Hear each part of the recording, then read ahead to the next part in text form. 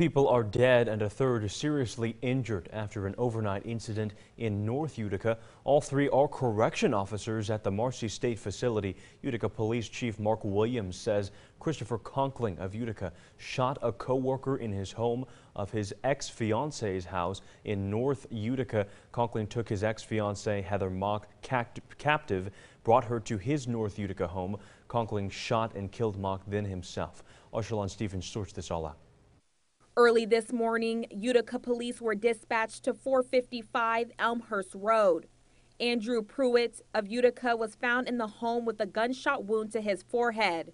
Pruitt is currently hospitalized but conscious and expected to live. At the time of the shooting, Pruitt was at the home of Heather Mock along with her mother. Mock's ex-fiancé, Christopher Conkling, age 38 of Utica, walked into her home from a rear unsecured door. An argument ensued, and Conkling shot Pruitt. After the shooting, Conkling abducted Mock and brought her to his home here at 434 Van Rensselaer Road. Metro SWAT was called out, attempted several hours of communication with Conkling with no luck.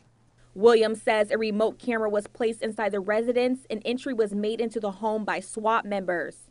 Both Mock and Conkling were found deceased. This will be a full crime scene reconstruction, even though we know what the outcome was, and there will be no prosecution in this case at this point. Utica police will be looking at background information to see what led to this moment. Reporting in North Utica, Shalon Stevens, Eyewitness News.